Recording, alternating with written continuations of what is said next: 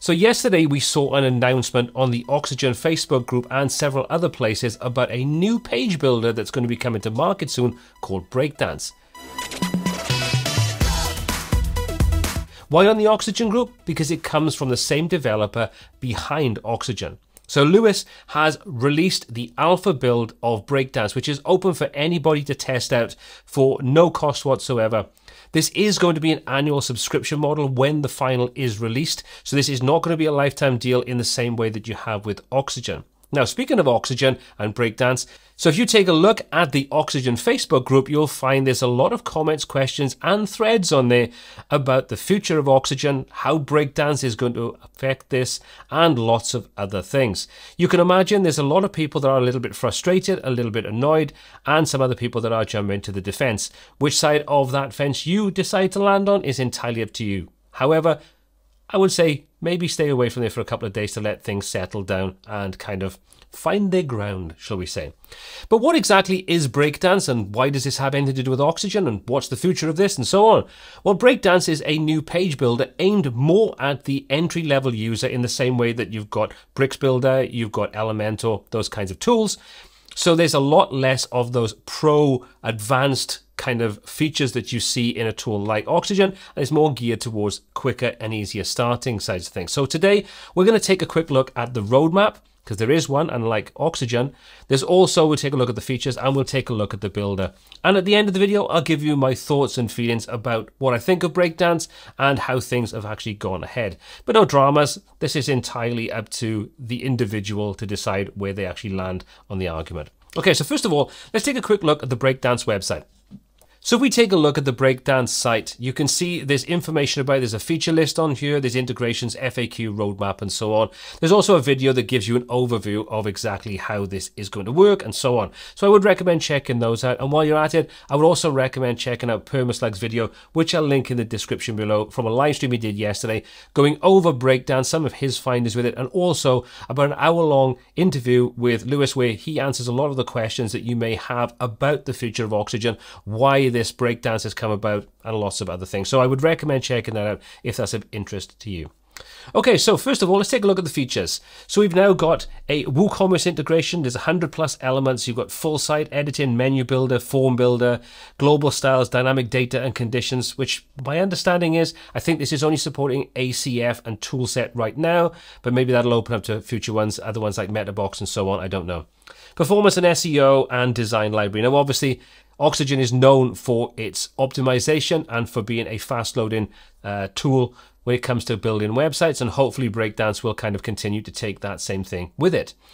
Let's have a little look at the roadmap and see what exactly is going on. So we don't have any feature requests right now because it's literally just come out. Bug reports, obviously, if you want to follow the bugs, you find bugs. If you test this out, you may want to submit those. And the change log. So basically the roadmap has bugger all on it right now. Okay, so let's just say we've done everything we want. I've already gone ahead and installed this now anyway. So if we come over into the dashboard of my test website, you'll see we have a new entry now called Breakdance, and inside there we've got some settings, some templates, headers and footers, those kinds of things. So first of all, let's just head over into the settings and see what's inside there, because once you've set this up, you're going to have to kind of configure things on a site basis anyway.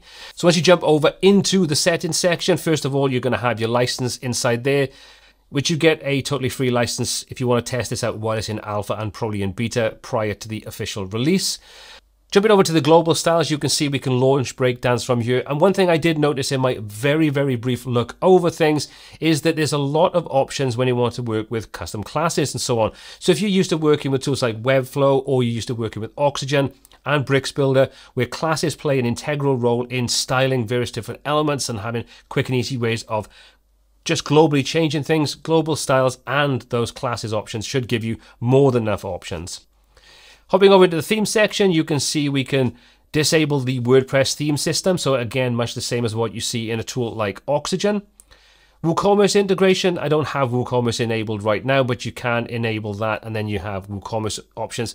And as this kind of matures, I will take a little bit more of a deeper dive into this. This is kind of really more of a cursory look. Good to see we've got user access control, so you can see we can choose exactly who can edit and what they can edit and so on. And again, if you use anything like Elementor, Bricks, even Oxygen, This is all going to be very, very familiar with you. You've also got the ability to impersonate a user with edit content access. So probably quite useful if you want to just check the access levels without having to worry about setting up another account if you're an administrator and so on. Maintenance mode, so we have a maintenance option built in to stop anybody that shouldn't have access to the site only seeing a maintenance page, those kinds of things. Performance options, you can see we've got some options inside here for things we want to enable or disable to optimize WordPress itself. So again, nice to see those options. Your API key is going to allow you to convert up to various different tools like MailerLite, ActiveCampaign, those kinds of things. Post types, we've got the editing with Breakdance will only be enabled for the above post types, so you can choose exactly what you want to enable. So if you have WooCommerce enabled, custom post types, sort of different plugins that may create custom post types of their own, you can enable or disable the Breakdance builder in those particular post types. Advanced gives you the option to apply the content filter to Breakdance content. Again, as it says, an advanced feature. And again, we can take a look at these in more detail. Custom code is going to give you your global code. So if you want to insert things like your Google Analytics code, pixel code, those kinds of things in the header or the footer, it can all be done inside here. And finally, we have tools. So this will do things like replace the URL if you've got anything kind of funky going on when you move from a development site over to a live site, you know, a live server, those kinds of options. Regenerating your cache. So useful settings inside there. You've also got a form builder built into this, so you can see form submissions can be stored inside the database, which you can export as a CSV. We can deal with pop-ups inside here at some point anyway, once we got it. Global blocks, as its name would suggest, this is going to allow you to create global blocks that can be used on any page or post or template. Headers and footers, probably going to be your global headers and footer options. And finally, you've got your templates, which allows you to, as its name would suggest, add a template. So we can click and we can choose different kinds of templates. You can see Woo is supported inside here, your single post, your archive, your 404, your search results, and so on. Or you can create your own custom template. And under home, that's just going to be the home kind of thing.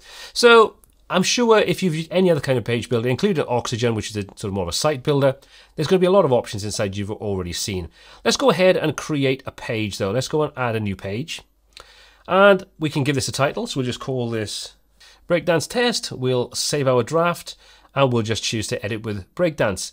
Now, I can't help but say the color scheme is a little reminiscent of another page builder that you could possibly call Bricks, which maybe isn't the best thing to differentiate yourself in the market. If you're creating a new page builder, it looks very much the same in style and color scheme as a competing product. So we'll just leave it at that.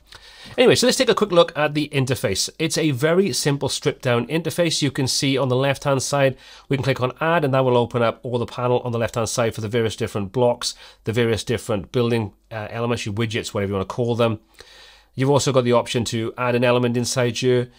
You can choose what page you want to edit, which is nice to see. It's allow you to sort of quickly move around and access things. You've got a list of responsive options, which you can easily switch between. You can see that will switch and update things on the page, which is nice to see. Undo, redo, we've got the option then for our structure panel. We've also got the global settings, classes, history, and preferences option. Very reminiscent of Oxygen. Save, as its name would suggest, is going to save things. And let's go ahead and take a look at building something. So if we click on add, you can see we can search for things, so we can just search and easily access those. Drop a section inside. Once you've added a section in, we open up the options on the right hand side. This is going to show us our structure panel, and then we've got all the different options for, in this case, a section. So your layout, your background, your colors, and so on. So if you come into your layout, you've got basic flexbox model options inside here, so you can nest sections inside and you can nest divs inside and all those kinds of things. You can open up different options to get access to more options. Now, the first thing I would say when it comes to the interface is I don't mind the monochromatic kind of layout. That looks actually quite nice, but it would be nice to have something that when you open up an expanding panel, it stands out a little bit better. Maybe put a glow around it, just something from a usability point of view that makes it quick and easy to see exactly what's going on. The second thing that's kind of a bit weird is if you look at the branding for Breakdance, I keep wanting to call it Bricks, so please excuse me if I accidentally do that. It's a yellow color, a golden yellow color. And the same thing goes when you go into your actual site and you want to activate it. But once you come into it, it's all blue and black, which kind of makes you feel like you're in a different builder.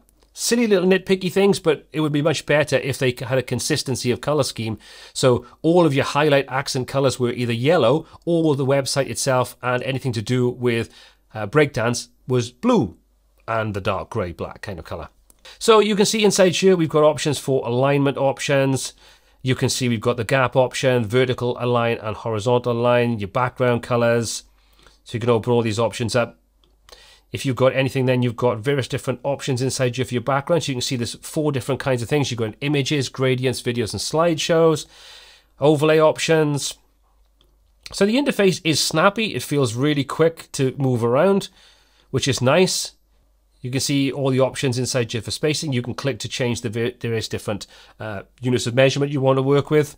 You can see when you hover over anything that's got the ability to have various different values for your different responsive modes, that highlights and drops out. You can then choose from there what you want to access and set things up. Now, the other thing that I don't really like is that they kind of show and hide, which is okay from a viewpoint of view, so you keep things nice and clean and streamlined. However, it's very easy to miss those options if you don't think to hover over the panel and wait for that to actually transition in. So I would much rather see those being there all of the time. Just makes things a little bit easier. I can understand the reasoning behind taking those away, just to clean up the interface and make it look a little smoother and sleeker. But I think that's kind of counterintuitive when it comes to knowing exactly what options are available when you hide them away. You can then come over to the more advanced options, and you can see inside here we've got the ability to add in custom CSS. You can add in your own custom classes, so we could just call this. Now when you hit enter or return, nothing actually happens. You've got to hit add on there to add that in. So we've now got a custom class associated with this section. And if we come over to our classes, we can come into our classes and selectors, and we get this kind of weird search panel that hides pretty much everything, but we can click to open up, and there's our selector. You can see there's our custom class, which is what we've just created, and now we can go ahead and we can configure various different parameters for that custom class. So classes play a big role from what it appears inside Breakdance, which if you've ever used those, you'll know how important they can be and how they can speed up the whole process of building websites. So it's good to see that that is quite an integral part. And again, if you were used to working with Bricks Builder or Oxygen, you're going to find this kind of thing very, very comfortable to work with. One thing I do like on here, though, is this little option that says where this particular class is being used on the page you have open and how many times it's being used. And if you click on it, it will actually give you this highlight bounding box, so you can immediately see exactly where that class is being applied. A great, really cool visual way of quickly being able to access that and see exactly where things are on the page. So that's pretty cool. And you can just disable it, and you can go ahead and delete it. But at the moment, there's no way that I can find of actually going ahead and renaming this if you make a bit of a mistake. However, there's a lot of pretty cool options inside here, including custom CSS that's down to the class as opposed to just the actual widget itself. Really, really cool to see those options inside there. Now, if we open the global settings option on the right hand side, you can see now we can configure global settings for the entire site. So your colors, your brand, your buttons, your primary and your secondary, your typography that you want, including all the normal options inside there for Google fonts. And you can see your base font size. And again, you can set this up in various different values, your VH, your M's, your M's, your pixels, percentages, and so on. If you go into advanced, you can see inside there, you've got body, headings, and links. And again, we can open that up. Now, I'm not the biggest fan of this pop out and pop out and pop out, pop out. I'd much rather a sort of more expanding kind of interface. But, you know, this is just a personal preference. I don't think there's anything particularly inherently wrong with this. But I would like to see just a little bit of visual differentiation between those pop outs, so you can quickly and easily see exactly what's a pop out and what isn't part of the interface. You know, silly little things, but they do make a difference when you're working with something like this day in, day out. Then you've got your containers. You can see again, we've got lots of pop-outs, container width, and so on. So there's a lot of options inside here. Let's come back over to the options on the left-hand side and go ahead and click on Add. And if we scroll down, you can see we've got blocks. Now, blocks are basically templates. You can see, let's just get rid of this first one. We'll click to get rid of it. We'll say we want to put in something like a basic list. You can click, and there's your basic list. And now you've got some basic options to edit the various different parts of that. You can add additional items, you can delete items, you can duplicate items, and then you've got the option to come in and adjust any of the styling that's associated with it. And this leads me on to one of the other things you can see. Now you've got this little dot to the left-hand side of any of the parameters that have been changed or edited, because this is kind of using basic elements. to create this overall combined component, various different parameters have already been set up. So if you expand that out, you can see marker type, emoji, below item, padding, marker position, and so on, have all been edited to work inside this. And each one of those has this little dot.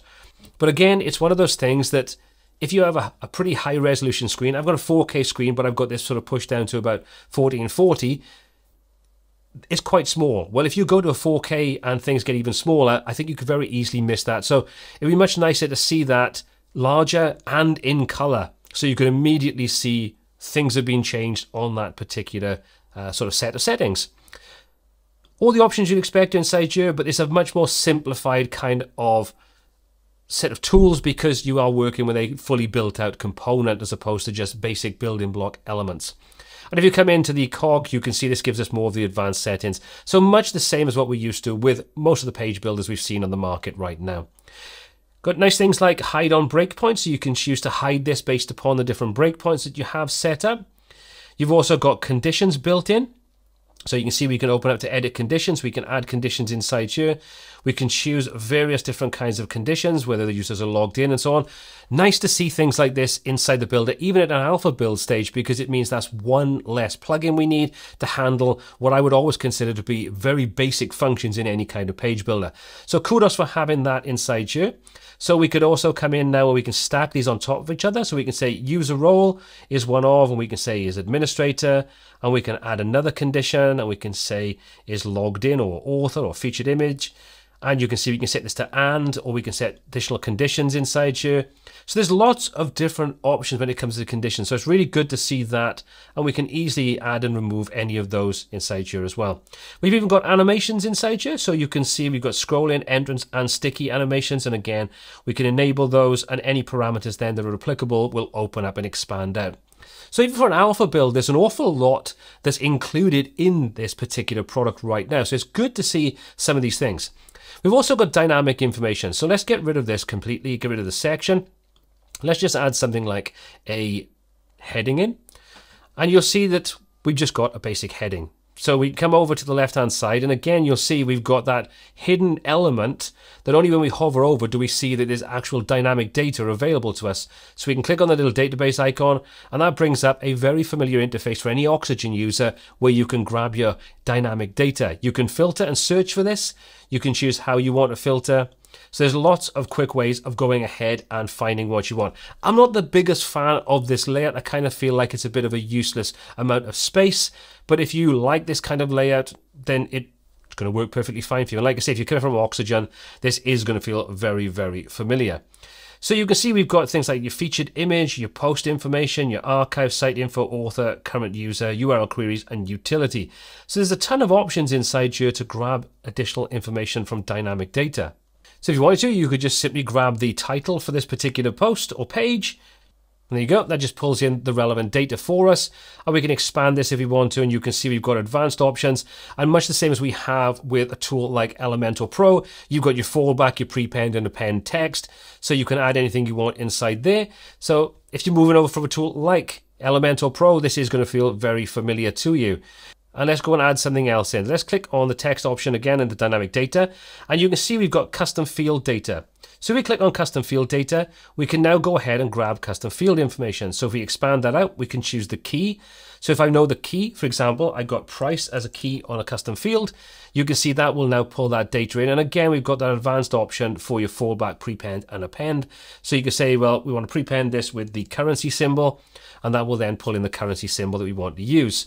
So you can see it's relatively simple and straightforward to pull in dynamic data, and you can use this obviously with your template structure and so on.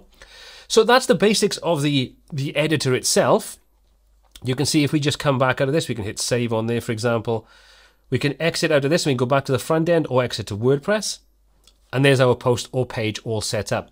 Let's come back out of this, go back into Breakdance, and let's take a look under templates. So we can say add a template, and we can say we want to do something like the single post. Now you can see we've got our single post, which we can come in and we can edit that in Breakdance. We can go to the settings, or we can trash it. Let's just submit to the settings first of all. and we'll click on continue, and you can see now this allows us to choose the location, add any conditions, and the priority of this particular template if you have multiple templates. So you can see if we open this up, we can then go ahead and we can change exactly where this is going to be used if we've done it by mistake. You can also add any conditions inside here. So again, you've got your normal kind of conditions, or you could have a kind of global catch-all if you wanted to. You can even come down to things like days of the week, at the current time, the current date, and so on. So there's a lot of options you can use inside this. Let's get rid of the condition for now and hit save on that.